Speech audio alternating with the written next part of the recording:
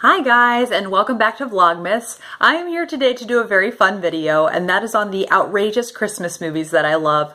So just kind of the over-the-top or zany or just downright weird Christmas movies that I can't help but watch almost every year, if not every year. And the first on the list is Borrowed Hearts. And this is a feature films for families, which was a small company, and they published like family-friendly videos. So we got many of them growing up. And this one is about a very like white collar, high-end executive who has really pulled himself up by his bootstraps and owns a company. And there is a business deal he's really hoping to get around Christmas time. And he's heard that the man who he is working to get the deal with is a big family man. So he decides that in order to seal the deal with this business transaction, that he will hire a mother and daughter to act as his family. And of course, what do you know? The woman who he hires to be his wife, he ends up falling in love with her and then really growing to love the daughter. And so it's just so cliche, and I love it though. And it's just an old favorite that I love to go back to from year to year. The next on the list is Meet the Santas. This is one of the Hallmark Christmas movies, which if you want some ridiculous Christmas movies, Hallmark is your go-to. And they make probably 20 new Christmas movies every year.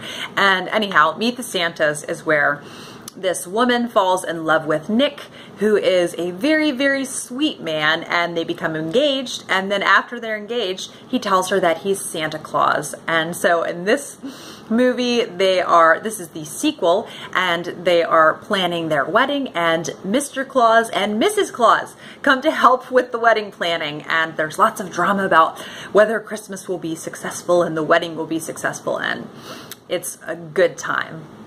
The next on the list is a very old one, and it is the March of the Wooden Soldiers. This stars Laurel and Hardy, and it is a comedy, and it's their kind of take on Babes in Toyland. And they live with Mother Hubbard in a shoe with their sister Bo Peep, and they are really horribly in debt.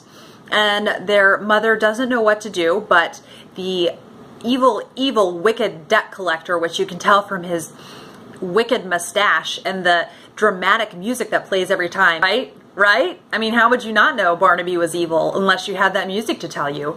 And Barnaby says he will totally cancel their loan if Bo Peep will marry him. And so Bo Peep, though, is unfortunately in love with Tom Tom. So what's going to happen? Well, you have to watch March of the Wooden Soldiers to find out. And I will link it down below. It's all on YouTube, and you can just watch it in all its gloriousness. The next one is the BBC The Lion, the Witch, and the Wardrobe. So long before these Disney ones that came out about 10 years ago came out, there were the BBC The Lion, the Witch, and the Wardrobe. And these were made in the 1980s, and also I'll insert a picture of Aslan, who has the terrible graphics, and it's just, it's a good time.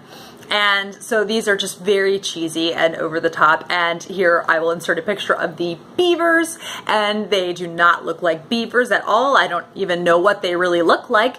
And these are, you know, I don't really know what else to say about them, but you should check it out. Next one is called Holiday in Handcuffs, and this stars Mario Lopez and Melissa Joan Hart, and it is about Melissa Joan Hart's character, who I can't remember her name, but anyhow, she has a boyfriend she's going to take home for Christmas, and she's super excited because her family is always on her case about whether she's dating someone and whether she's successful enough and why she's not married yet. And at the very last minute, they're headed on the road to go see her family, and they stop at a restaurant, and he backs out at the very last minute. He tells her at this restaurant.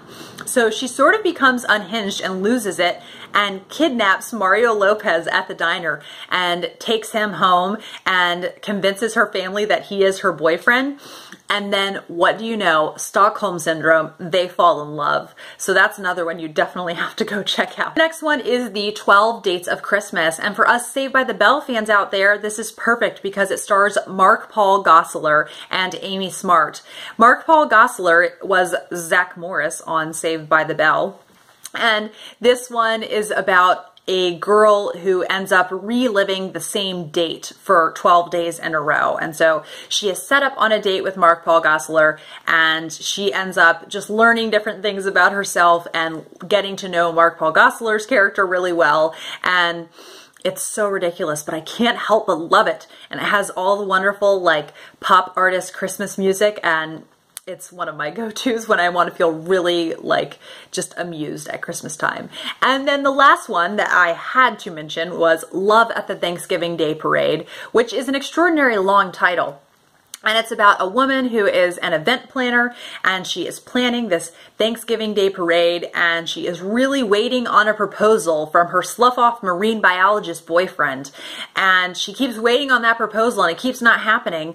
And in the meantime, there is a new, really annoying man who is hired in the company that she works for, and she has to work with him for the Thanksgiving Day parade. And it's totally a Lizzie and Darcy trope. And it's so amusing, and you just gotta watch it. So I will link all the ones that are available online below, and I'll link the IMDb page of the ones that are not available online. But please go enjoy this ridiculousness, because if you want to be amused and have a good laugh, I think these are a great route to go. Anyway, I will see you guys tomorrow for another Vlogmas video, and have a great